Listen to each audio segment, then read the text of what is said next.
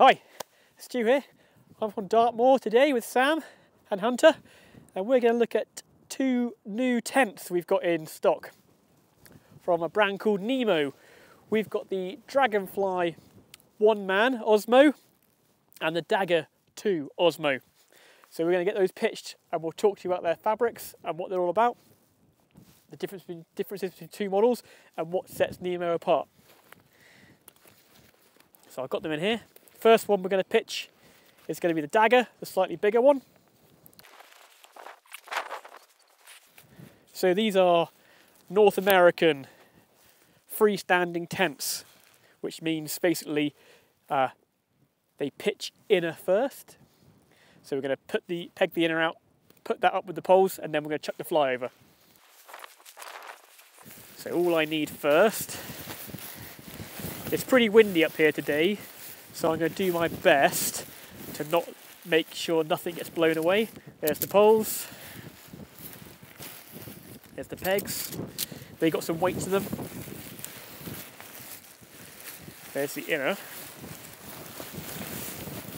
So if I make sure I keep my weight on the inner, take the fly sheet, pop that in there. We know that's not going to get blown away now. That's something we're going to talk about in a minute. Pop that all in there. Make sure that's done up. And not going to blow away. That's the last thing you want. Take the bags, pop them in my pocket here. That's the guy lines.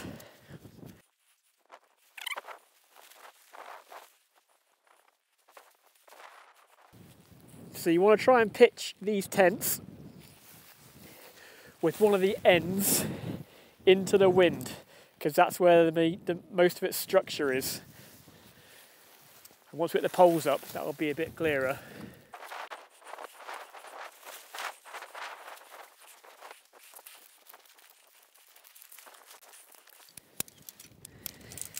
So these are DAC poles, and they're a hub design. So you'll recognise it as something similar to what you've seen in like an MSR Hubba Hubba, or the Big Agnes copper spur tents, Sea to Summit tents. It's a very popular design now. Gives you the best space to weight ratio inside the tent. And these have got nylon feet which the poles clip into.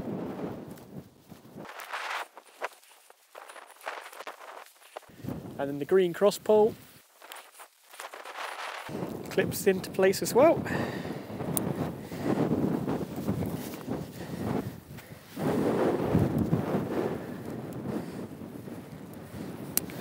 Clip the inner to the poles.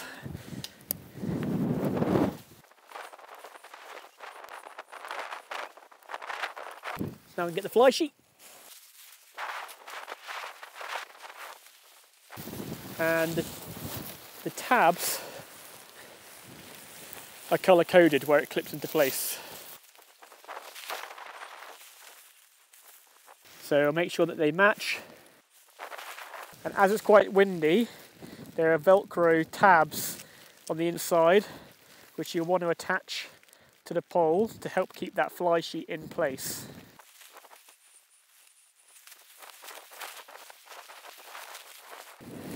There's a couple of more plastic clips which lock over onto the pole.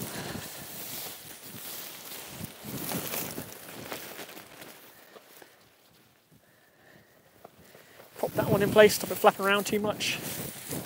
And we should be able to open this door now to make sure this is in the right place.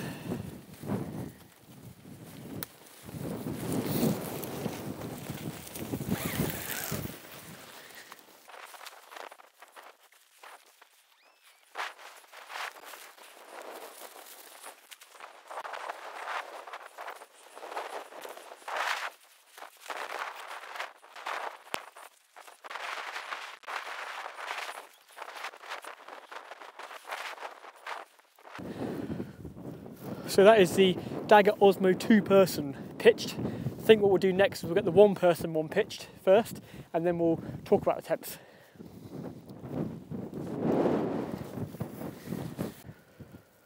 Okay.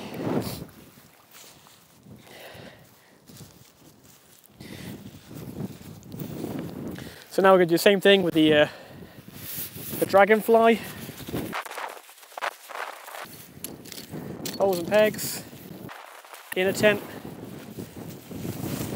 pop the fly sheet back into my backpack so it's out of the way. The pegs ready in my pocket here. What I'm going to do this time is pop the pole up first.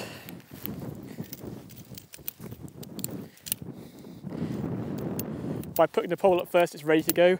The downside of tents which pitch inner first is that although they give you loads of space, lots of room inside, it does leave the tent inner exposed to the weather before you're able to get the fly on. So the less time spent with that inner getting wet, the better, or potentially getting wet. So I'll put the pole just here for a minute. That's the cross pole. So in an ideal world, the poles would be separate, unpacked out of the tent. You put the poles together, then you get the inner out, peg it out, pop it up, then chuck the fly on. This tent isn't asymmetric. There's a head and a foot end, so it's not symmetric like the Dagger. So this tent, we need to make sure the foot end is into the wind and the head end is out of the wind. So if the wind is blowing really hard, any compression doesn't happen on the head end of the tent. And it is colour coded. So there's bright green poles. We need to find the bright green end, which is here.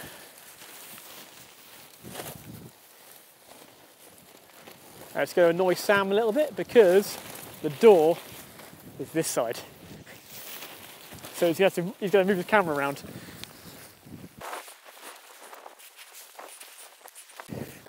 Let's try and keep it off that massive boulder. Don't want guy lines, need more pegs.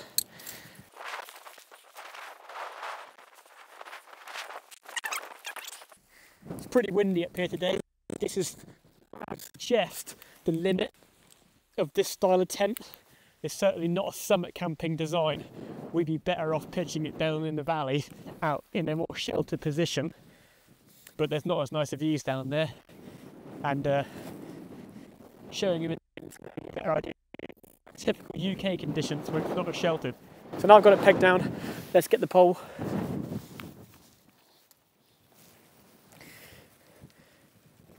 Put that in the green end.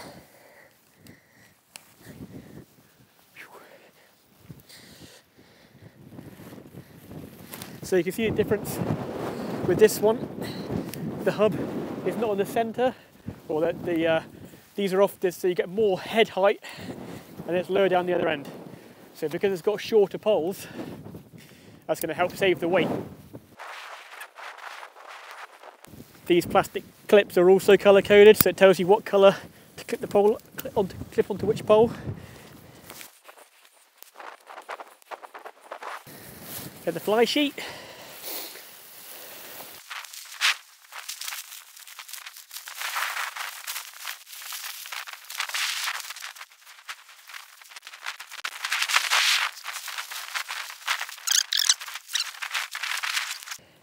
Now I promise you on this side there's a great big door, and Sam will bring the camera around in a mo to show you that amazing feature.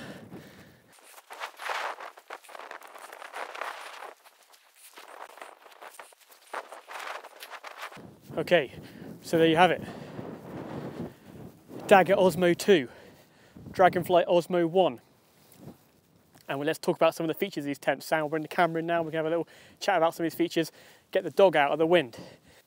So what sets the Nemo tents, the OSMO tents, apart from other brands, the main thing is this fabric. This, what they call their OSMO fabric. It's a poly nylon. So it's a nylon and polyester blend.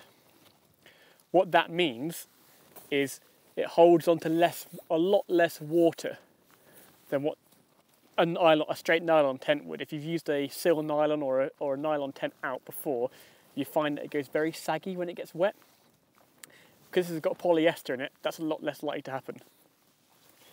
On the Dragonfly, which is what we're in now, it's a 1500mm hydrostatic head, and on the Dagger, it's a 2000mm hydrostatic head. So that sounds pretty low, and it is low compared to other tents out there, but you've got to remember it's a very high quality fabric, and that's going to stay high for a long period of time compared to cheaper fabrics. So silicone coating on the outside and a PU coating on the inside. The reason they PU coat the inside is then you can heat tape the seams. If it's silicone coated on the inside, they can't heat tape it, so this is a much more watertight way of making the tent. The floor on these is the same OSMO fabric, so it's a poly nylon, and it's got a 2000mm head on both the Dragonfly and the Dagger. Both of these are available with footprints, which is going to double that. It's the footprint fabric's the same, so you can double that waterproof rating with a footprint. Inside, there's loads of space in here. This is the one-man tent. There's plenty of room for me and my kit. Lots of head height compared to other tents. Plenty of storage options. The entire top of this is what they call a no-seam mesh. So here upwards is all mesh, which is going to make it very breathable, but not particularly warm. And then this fabric is all very highly, water resistant. The seams aren't taped at the top here, but it means that any wind blown in is going to not come straight into where you're lying. So when I'm lying down, my head at this end, it's behind the fabric. So it's going to boost the warmth temperature of the tent. These are 2-season tents though. So they are kind of spring, summer backpacking tents. You're going to be pushing them to their limits in autumn. Definitely not winter tent. There's plenty of storage inside this, and another nice feature is you going out? You staying here, mate? Come on. So there's plenty of storage in these tents. There's pockets all over the place. You get like a funny orange pocket in here for a night light, and then one of the features I quite like is let me just get that out. Come on.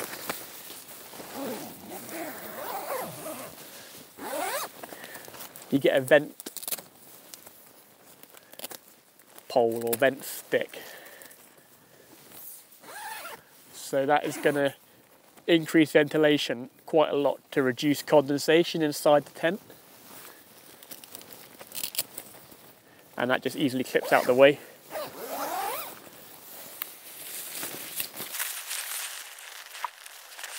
The door also rolls back further, so we can open this up if you're in a nice camping area. You can roll it back to here, or you can keep going and open up the entire front of the tent.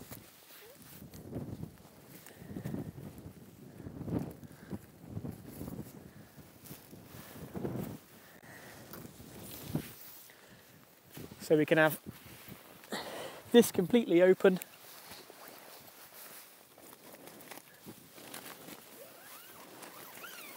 The door closed, so now we can enjoy the views in the summer in Scotland and not be absolutely destroyed by the midge. So I thought what we do now is we go and compare this to the Dagger, see the room, how much more space you get in that tent, and we'll go over a few final features. Okay, so another important reason for why you want it orientated this end into the wind is any wind blowing rain blowing up here is going to stay out of your tent. It's low down, and like I said, any compression here is going to compress, if anywhere, onto your foot box rather than onto where your head is. So if the sound comes around this way, this end of the tent, we've got this large cutout, and that's going to really aid airflow through the tent. It's going to help to reduce condensation on the inside. But in really windy conditions, it's more likely to blow any the gap between here and here is not as much as the other end, and any wind-blown rain is more likely to blow up into the inner and then possibly drip down onto your head. We're talking about pretty extreme wind and rain, which is conditions you're probably not going to be out in this tent in. But if you get caught, and the weather is very changeable in the UK, look at what we're stood in now compared to when we first pitched these tents. If you get caught out, it's important to make sure you pitch these in the correct orientation. So now we're in the Dagger 2. Loads of space in this tent, easily room enough for 2 people. You can probably get 2 people and a large-ish, medium-sized dog in here. I'd be comfortable in here with 2 of us and this dog curled up. I think this is probably one of the only dogs with an 800 fill power goose down sleeping bag, but yeah, he's pretty spoilt.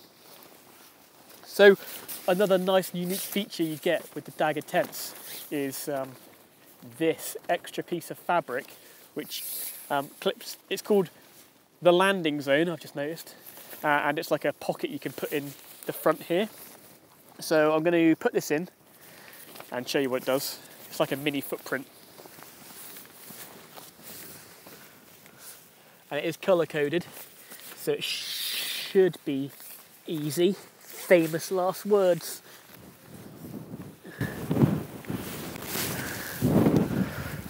Right. Red.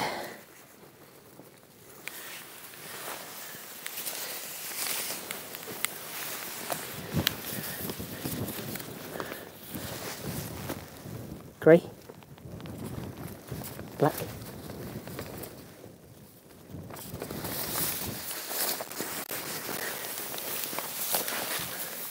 And there's a yellow one in the corner here. Hope you're enjoying the view as I put this in.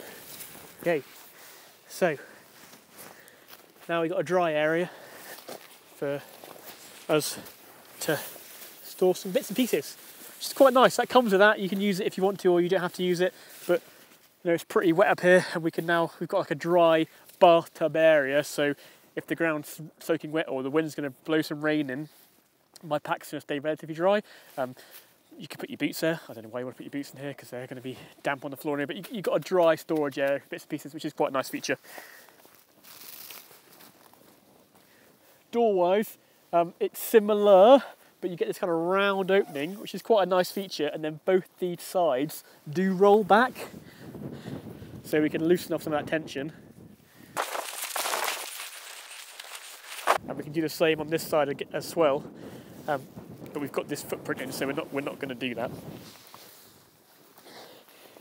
This is a slightly heavier gauge fabric than the Dragonfly, so it's got the higher hydrostatic head of 2000 mil rather than 1500.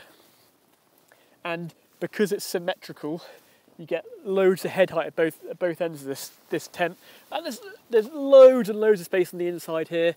But you've got cordage, you've got some bits in here you could run a cord through, so I'd probably be tempted to run some cord through here to create a drying line by putting bits and pieces in. There's a few pockets, so you've got plenty of pockets for storage. I've got 1, 2, 3, 4, and 2 nightlight pockets, so six pockets in all. And it's got the same high bathtub on it, which runs around the entire tent, which is going to stop that wind blowing in and causing you to get too cold or too much of a chill without reducing the amount of mesh. So it's got lots of no-see and mesh on here. So again, you could pitch this without the fly on a really fine evening. Not what we're getting now. Sam's out there pretty much in the grim wind-blown rain as we're up on Dartmoor. But if you're going somewhere nice, if you're going like south of France, Spain, somewhere that isn't the UK, really nice tent for camping without this on, to enjoy the views and enjoy the stars without getting destroyed by bugs. So this is also using this OSMO fabric, as we discussed, so it's a poly nylon blend. So having the polyester blend in here means it's got 3 times less stretch. So as I was talking about it getting baggy when it gets wet, this 3 times less than a tent made completely out of nylon. And it's 4 times more water repellent, so it's not going to wet out as quick. But you've also got a DWR coating. This is completely PFAS free and made of 100% recycled fabrics. So it's pretty good as far as kind of environmental credentials, made of recycled fabrics, and the poles are anodized, they're DAC green anodization, which again is an environmentally anodizing treatment to the tent. So what we're going to do now is I'm going to zip myself away and leave Sam out there in the wet. So we're going to curl up and go to sleep. Isn't that right, doggo? So I hope you've enjoyed watching, and check out our full range of Nemo online, and any questions you might have, you can leave them in the comments below and Sam will answer them for you. Thanks again for watching.